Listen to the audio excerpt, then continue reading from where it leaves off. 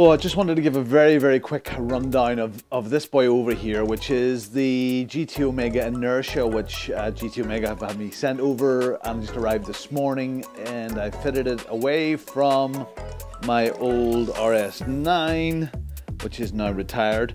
This is it, it's all fitted, not too shabby. You just take out the 4 bolts here at the bottom, one on each side. It's a very nicely put together kit. It's this sort of, it's material.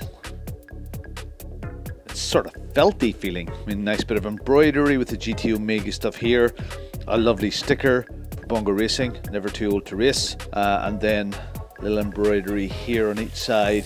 These are little removable pieces with Velcro on them. Not sure if they can be washed or not. We have the slide back forward, and this little kit comes with it. That's already fitted on. I have this in the middle one, it was in the bottom one, so that's angling it back just a tad. Using the same runners from my original seat. I had to slide these over just a little bit because it's slightly wider than the RS9, but very firm steel chassis in this boyo. I think it actually looks quite swimmingly well with my kit. The lady in red looks lovely. There's my rig now.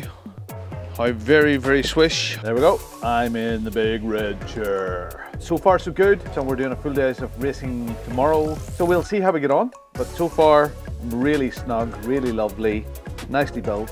Thank you, GT Omega. Wow, loving it.